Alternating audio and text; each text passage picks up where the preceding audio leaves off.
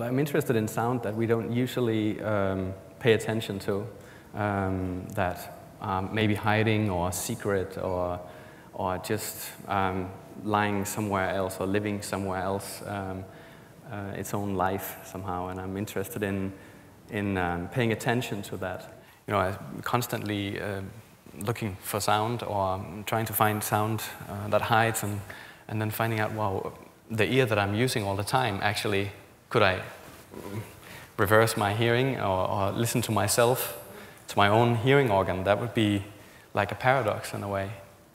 And so I found a scientist in Copenhagen, Torsten Dau, who claimed to...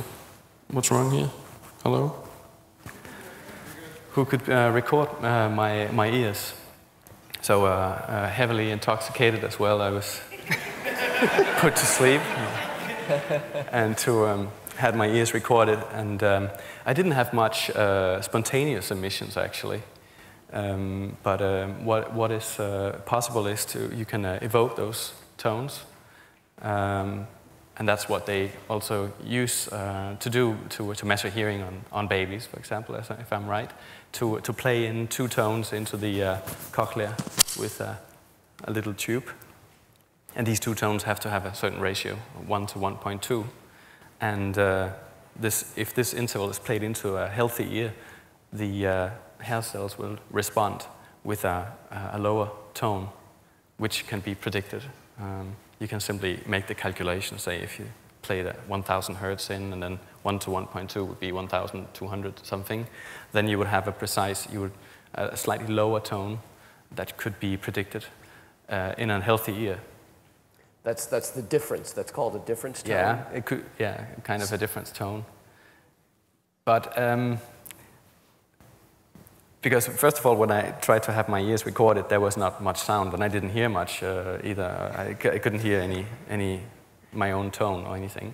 And as far as I am informed, that not many people can hear their own tones, which makes perfectly sense. I mean, it's a paradox, and Pythagoras, and who can hear the sound of cosmos? And you've always heard it. I don't know, but if then I had to have my ears evoked, my ear tones evoked. So I had these 2 tones played into my ear. And that's when I sat there and discovered that I could hear 3 tones. So I couldn't only hear the 2 tones that were played into my ear, but I could also hear my own ear playing. Well, now, tonight we're not about to stick 2 tubes into everybody's ears, but we'll do the next best thing, which is to play some of this piece, which you call Labyrinthitis. Yes. There was a piece that I made for this conference, and it was based on this principle of the ear, how it evokes tones. And what I did was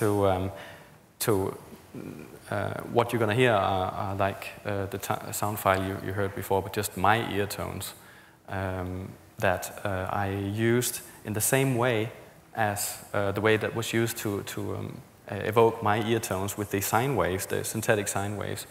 Instead, I took the recordings of my ears that I totally filtered so that I had these tones from my own ear, and tuned them into that interval, 1 to 1.2. And then so that when you hear these 2 tones of my ear, they should then evoke a tone in your ears.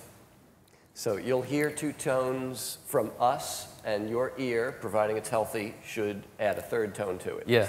So since I know what tone that is that should be occurring in your ear, once that is occurring in your ear, that fades in for real, like out of the loudspeakers, and replaces those 2 tones that were used to generate that tone in your ear. And now I have this slightly deeper tone that is not generated in your ear anymore, because that tone was made by the previous 2 tones. And then I have this lower tone out of the speakers, and I add another frequency that is also 1 to 1.2, and fade those in, and then those 2 tones generate then, or trigger another lower tone in your ears that I then use again and again. So it's like an ascending composition that I then, yeah. And sort of playing with the illusion idea that we were talking about before as well.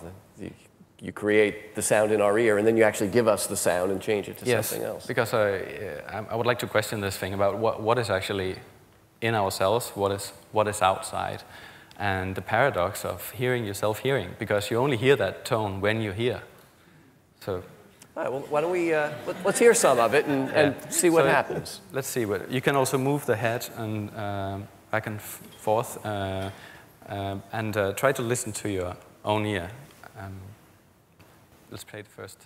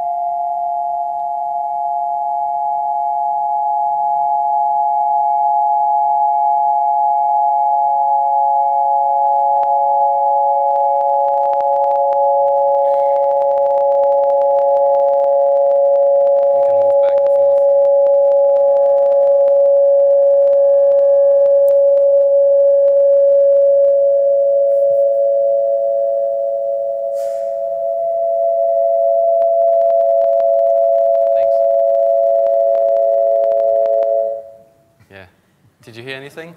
Yes.